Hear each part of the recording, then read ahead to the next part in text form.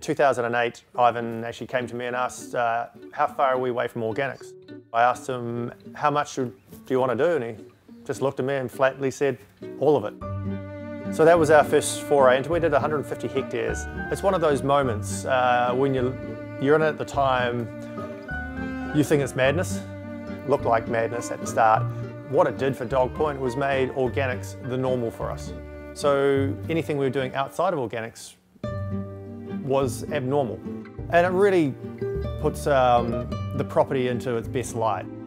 We're really fortunate where we are at Dog Point. We're in a really unique part of Marlborough, but also we're just such a biodiverse property. We've got obviously our important vineyards, but we've got natives stretched all along the property. We've got pine nut trees, which we get beautiful pine nuts from. We've got olives, we've got bees, and we've got a gorgeous organic veggie garden. For me, it's making it a really special place for our staff to work and also for our families to grow up in.